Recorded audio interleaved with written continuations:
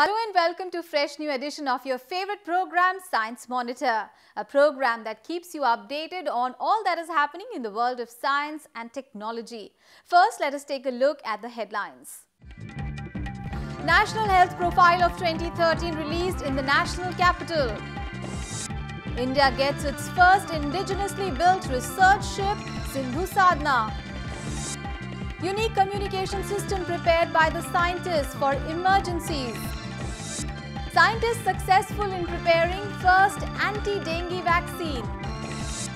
248 new species of animals discovered in India in the year 2013. And in our segment In Depth, we look at special highlights of Budget 2014-15 in the context of science and technology.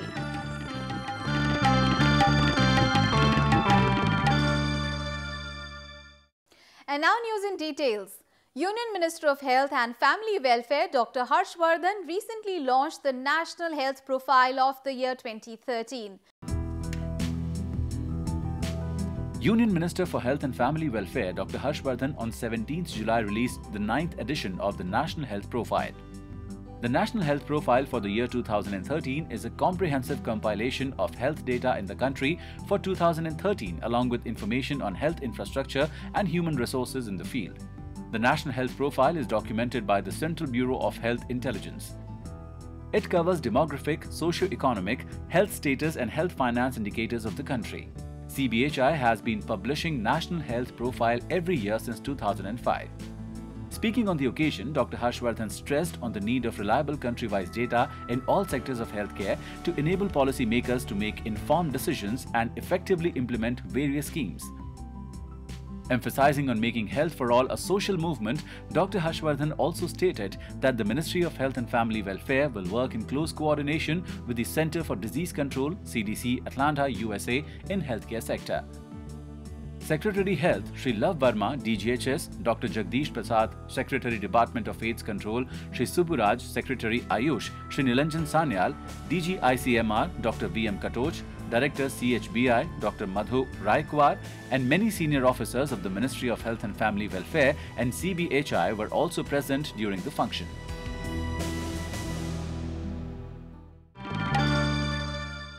The nation's maiden indigenously built research ship Sindhu Sadhana was recently launched and dedicated to the nation. The vessel will do research in the field of oceanography. The working of the vessel will be the responsibility of CSIR, National Institute of Oceanography, Goa. Dr. Jitendra Singh, Minister of State of Department of Science and Technology, independent charge, dedicated to the nation the first ever indigenously built research vessel Sindhu Sadhana. The ship Sindhu Sadhana, acquired recently by the CSIR's National Institute of Oceanography, was dedicated to the nation in a ceremony held at the Marmugao harbour of Goa on 13 July. Sindhu Sadhana is a multidisciplinary research vessel equipped with a number of laboratories for data collection, echo sounders, acoustic Doppler profiler, autonomous weather station, air quality monitors, etc. The ship is also equipped with a host of other world-class technologies that can support ocean research by making multidisciplinary observations. The ship is expected to aid the prediction of future changes in oceanographic processes and generate quality data. Such inputs will benefit not only India but also the number of other nations and seas around India. With Sindhu Sadhana becoming functional in the oceans of India, not only will mark the opening of a new chapter, but also will open up huge, large vistas of research, forecasts, oceanography, and thereby also place us in a position for international collaborations in a bigger way. As India marches ahead to become a world power in the next one decade, initiatives like Sindhu Sadhana will also help an economic breakthrough in the areas of shipping, fishing, exploration for oil and natural gas, submarine pipelines, etc.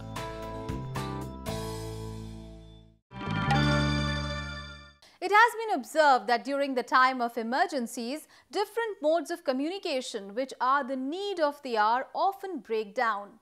Recently, scientists at IIT have, with the help of a balloon, developed a transmitter that can be installed within an hour and offer unmitigated communication channels to the rescue teams. The system is helpful when mobile network connectivity is either jammed or unavailable due to natural calamities. To know more about a balloon transmitter, let us see this report. Indian Institute of Technology Madras on 10th July demonstrated its new multi-way communication system for post-disaster relief communication. This rapidly deployable, independent, low-cost communication system aims to enable relief workers to communicate with the relief manager through voice, images and videos. The system uses a balloon-mounted transmitter that can reach distances as far as 20 km from the disaster relief site and has been built using the GSM, Wi-Fi and 4G LTE systems with a helium balloon for both range and bandwidth. This technology will eliminate the need to transport heavy metal towers. IIT Madras has designed this under the Information Network for Natural Disaster Mitigation and Recovery or DISANET program in collaboration with Kapoor University under the framework of Science and Technology Research Partnership for Sustainable Development (SATREPS). The DISANET project that was initiated in 2010 is a solo-Japanese collaboration program for disaster relief and mitigation. The project aims to collect important data on earthquake and weather using Global Information Network. It uses India and Japan as example cases and tries to develop technical basis for rescue and disaster. Typically what happens is whenever a disaster happens, everybody tries to make phone calls because they are anxious about reaching their friends and relatives, and their friends and relatives are anxious to reach the victims. So, the number of calls made suddenly goes up, and this creates congestion in the network, and the congestion is so bad even the legitimate relief operation also cannot take place. So, we have designed a communication system that addresses many of these problems, right. And for this, some ideas we borrowed from the existing Japanese system. Under DISANET, more than 30 researchers in India and Japan jointly make 4 groups to research earthquake disaster mitigation, a weather monitoring platform, sustainable communication infrastructure, and an ICT platform and resource development for emergency and disaster mitigation. Collaborators on the project are Kapoor Universities, the University of Tokyo, Nara Institute of Science and Technology (NIST), and Hiroshima University from Japan. Indian Institute of Technology Hyderabad, National Geophysical Research Institute Hyderabad, Indian Meteorological Department, Indian Institute of Technology Madras, Indian Institute of Technology Kanpur and International Institute of Information Technology Hyderabad from India.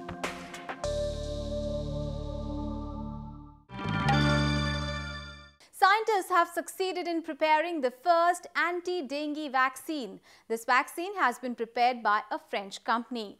According to WHO estimates, 10 crore people are affected by dengue every year worldwide. That is why this vaccine is seen as a major breakthrough in the field of medicine.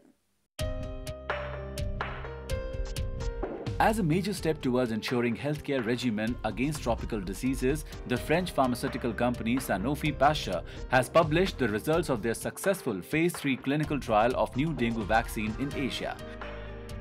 The vaccine, called CYD-TDV, showed an efficacy of 56.5% against dengue infections in children aged 2 to 14. The trial involved 10,275 healthy children aged 2 to 14 across 5 countries in Asia. The trial also showed that the vaccine reduced the number of severe dengue cases by 88.5%. Dengue, also known as breakbone fever, is an endemic in many parts of the world, and it is estimated that about 100 million people fall ill annually, killing about 20,000 people each year. This newly developed vaccine is expected to have a significant impact on public health. The vaccine so far is known to be safe and has no side effects and is expected to reduce 50% of the world's dengue infections.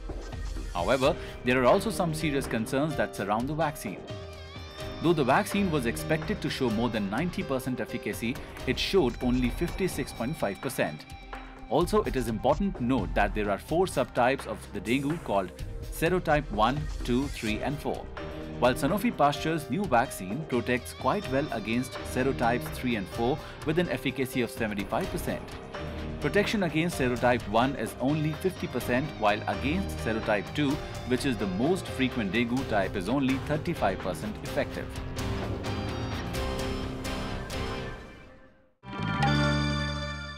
The Zoological Survey of India has discovered 248 new animal species in different parts of the country in 2013. Of them, 162 are insects, 19 are arachnids, 36 are fish, 5 are amphibians and 2 are reptiles. A compilation of these discoveries was published a few weeks ago in a volume titled Animal Discoveries 2013. Take a look. India has always been home to large biodiversity. Adding to its rich resources, the Zoological Survey of India discovered 248 new animal species in different parts of the country in 2013. The newly discovered species include 162 new species of insects, 19 arachnids, 36 types of fish, 5 amphibians and 2 types of reptiles. The species are extremely rare and most of them are endangered. The study, conducted under the leadership of Dr. Venkatraman, Director of Zoological Survey of India, identifies the Western Ghats and Eastern Himalayas as biological hotspots harboring many undiscovered species of flora and fauna. According to the researchers, among these new discoveries, the most interesting is a shield-tailed snake. Named as Rhinophis goweri, it is found in the Bodamalai hills of Tamil Nadu. Of the 5 species of amphibians, 2 are from Arunachal Pradesh, 1 from Meghalaya, 1 from Eastern Ghats and 1 from the Western Ghats of Maharashtra. The frog found in the Western Ghats in Maharashtra, Rochester's ghatei, is a new species of shrub frog which inhabits semi-evergreen forests and scrub patches. Of the 36 species of fish, at least 18 are found in the northeastern states, 4 in West Bengal and 8 in Kerala. Scientists at the ZSI have also spotted 54 new animal species for the first time in India, previously reported in different parts of the world. It is interesting to note that of the 1.4 million animal species that had been found across the world till December 2013, India is home to over 96,000 species. This means India harbors 7% of world's animal population.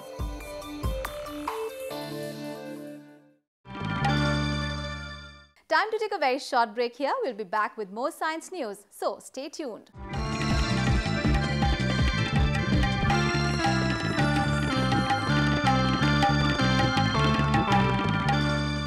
And now our next segment, Science Express, shall take you through an exciting journey that will show you some other scientific activities across the country and the world.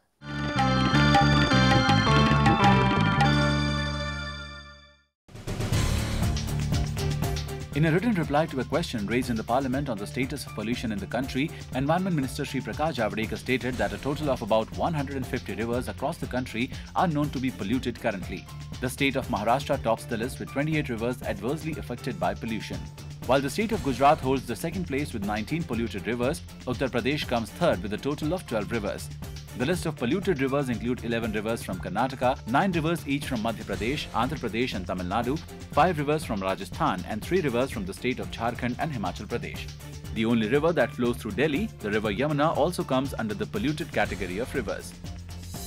In order to improve the access to potable water, the National Institute of Ocean Technology, Earth System Science Organization, has now come up with an indigenous desalination technology for converting seawater into potable water. This technology, particularly suitable for areas like Lakshadweep, is based on low-temperature thermal desalination. So far, 3 such desalination plants with capacity of 1 lakh litre of potable water per day have been commissioned in the country. 1 each at Kavaratti, Minikoi and Agathi Islands of Lakshadweep. Work has been initiated to set up a prototype LTTD plant with a capacity of generating 2 million litres of potable water per day at the Tuticorin Thermal Power Station, Tamil Nadu. Expressing serious concern over poaching of rhinos in Assam's Manas Wildlife Sanctuary, the UNESCO World Heritage Committee in its 38th session held in Doha has warned India of including the wildlife reserve in the list of World Heritage in danger if it failed to check poaching and encroachment in the forest. The UNESCO during the meet also asked India to ensure that forest guards were adequately equipped and trained to protect the forest resources against poachers and maintain effective patrolling to secure the recovering population of rhinos and other wildlife. A recent study by the researchers of University of Chicago suggests that some shark species may possess the ability to adapt to climate change. The findings come from the studies conducted on teeth of sharks that lived in warm Arctic waters millions of years ago. The results suggest that some shark species have the mechanism to cope up with the fall of salinity caused by increase in sea temperature. This is an important implication in the context of rising concerns regarding the effect of climate change on survival of different species. The newly elected Indian government laid out its plans for the country in its 2014-15 budget last week. So, how has this year's budget fared in the context of field of science and technology, and what special schemes have been announced for the same? Let us find out in our segment In Focus.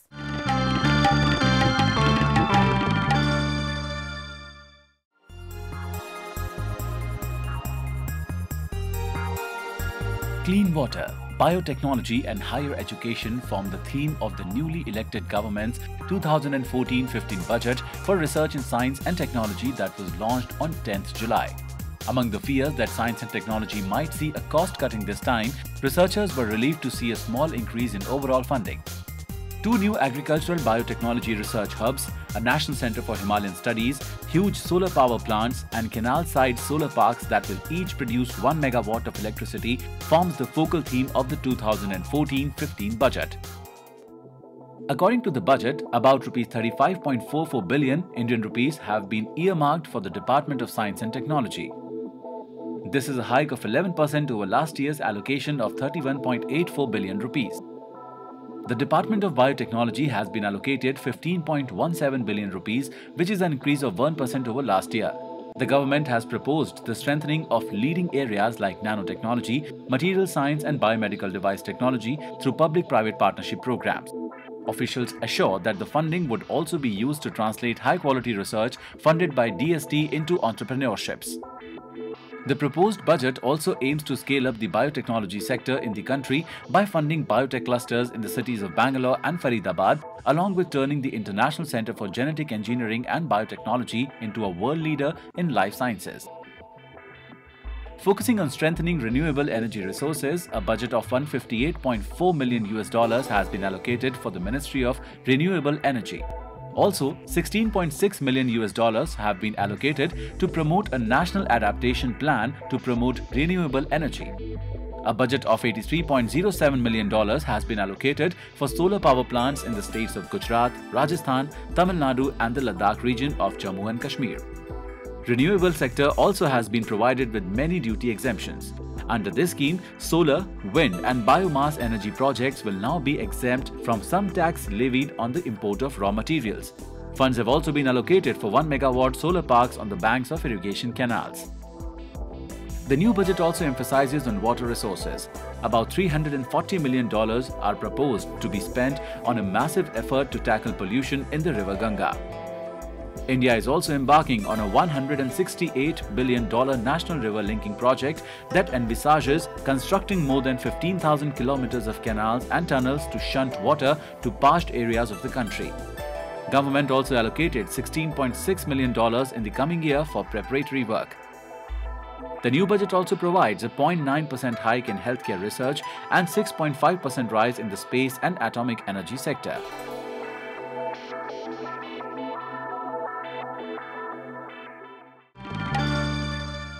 And what has been this week's contribution to the history of science? Let us find out in our segment History of Science.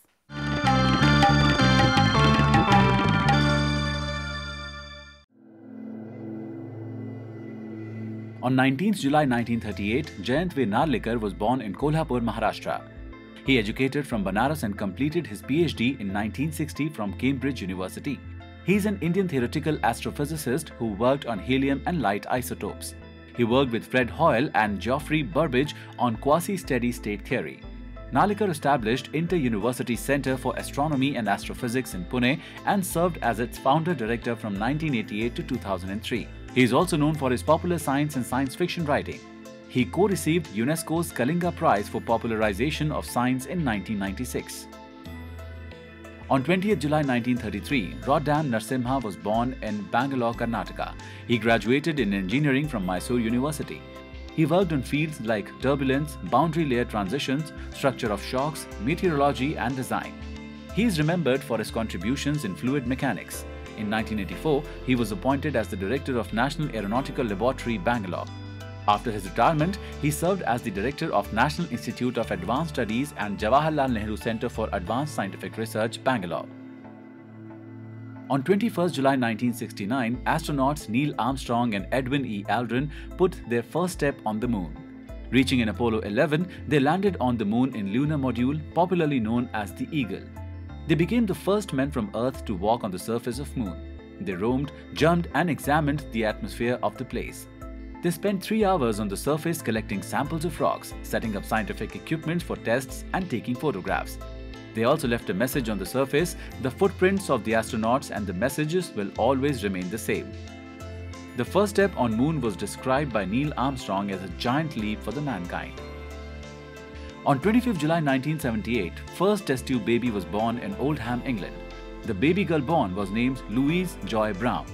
She was conceived through the technique of in vitro fertilization or IVF. In this technique, the embryo is fertilized in laboratory setup outside the womb. This technique was pioneered by Robert Edwards of Cambridge University, who aimed at increasing the fertility in female human beings.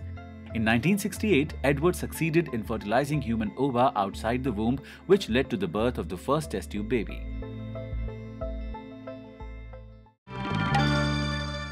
So how do you like our program, Science Monitor? Well, do send in your comments and suggestions through email.